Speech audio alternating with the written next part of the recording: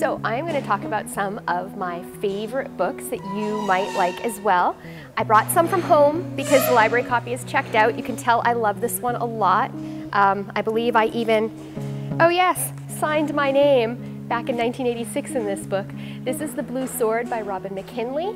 It is a book about a girl from, it's not quite the British Empire, who goes to the edge of not quite Afghanistan. It's a different world, but she goes from the lap of kind of first world luxury to living on an encampment on the edge of Bedouin territory, and she gets kidnapped by the king of the Bedouins and ends up becoming a master swordswoman, and there's a love story, and she ends up kind of saving the nation.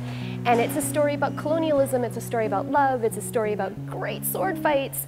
The cover on this book is amazing. The one we have in the library, not so pretty, but the inside is just as great. Blue Sword, Robin Mckinley.